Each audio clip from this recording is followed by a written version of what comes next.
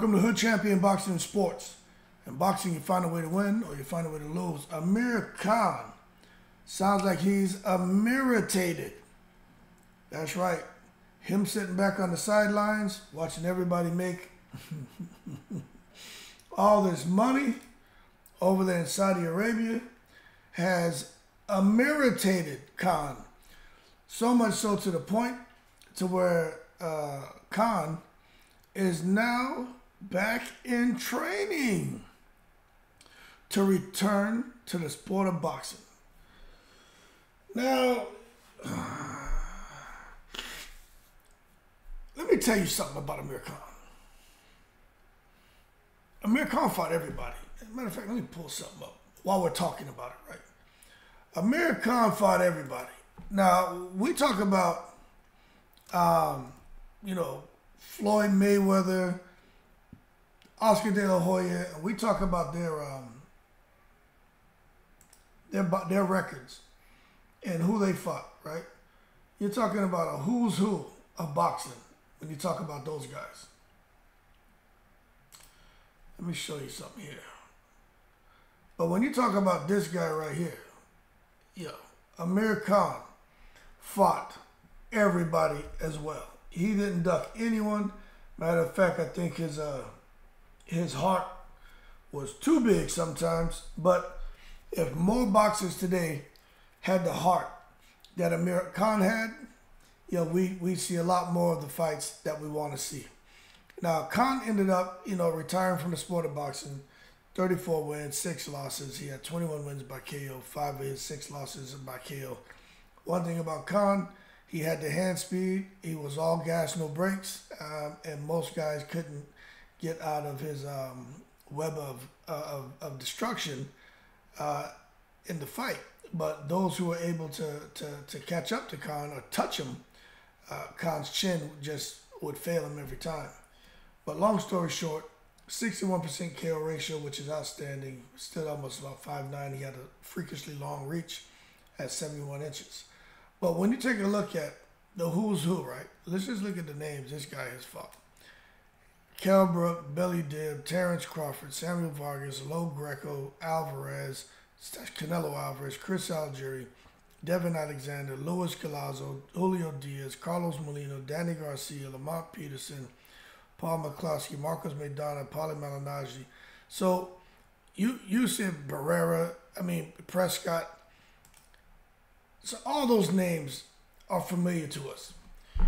But for him to return to the sport of boxing, of course, it sounds like he's trying to chase Pacquiao. And what Amir Khan is saying is that the only person who can bring him back would be Turki Alalshikh. Now, Amir Khan's chasing a payday, chasing Pacquiao. Khan chasing Pacquiao, Pacquiao chasing Mayweather, right? It's ridiculous. But this thing about if no Pacquiao, he wants a big fight in the sport of boxing. It has to be a big name. Now let me tell you this. Amir Khan, back to the sport of boxing, right? I'm not sure what weight class Khan is looking to fight at, but this is 154. Amir Khan, who's been out the sport of boxing, his hand speed isn't what it was. His chin, it's definitely not there. Just the idea to think that him making 147, I don't think he can make it. But let's just look at 154. You put Amir Khan in with any of these guys, I just don't give Amir Khan a chance. Even if Turki Alalshikh, look, the money doesn't matter. It's not going to help Amir Khan's chin. It's not going to help his speed. It's not going to help the fact that he's been boxing for so long and he's been retired for a few years and he's gained a lot of weight. And I just don't think he can get himself in the kind of shape to where he can handle any of these big names, even if we drop down. And if he can cut down to 147. Look, I just think he struggles against everybody here. Let's just take Cody Crowley. I don't even think Amir Khan can beat him. Barrios, I just don't think Amir Khan can do the job. So for Amir Khan to be saying he wants a huge name, a huge fight, and Turki Alalshikh is the guy to do it. I understand chasing Pacquiao. That's big money. That's huge money. I get it. And Alalshikh could probably pay both of them. You know, who knows what he'll pay him, but it's got to be at least 8 figures for him and Pacquiao. That's all Amir Khan is after the money. But if for some reason Amir Khan bumps his head and takes it to the stupid and is really trying to get in there with, let's say, Earl Spence. Because Earl Spence, you know, made fun of Amir Khan and said Amir Khan just has an amateur style, and Spence suggested that he would just get in there and beat the shit out of out of Amir Khan. Some people feel, I don't think anybody, I may save this for a video. I'm going to save what I was about to say for a video. I'm going to leave it alone.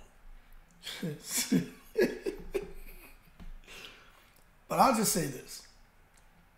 I think everybody would like to see Amir Khan, no matter how irritated he is, just sit back and chill out.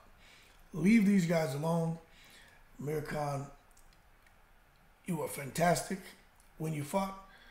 You gave everything. You left it all in the ring. I've never seen anybody with hand speed like Amir Khan ever in my life. Watching that shit live is freakish to see someone's hands move like that in combinations. It's just amazing. Like, you know, you can't teach that.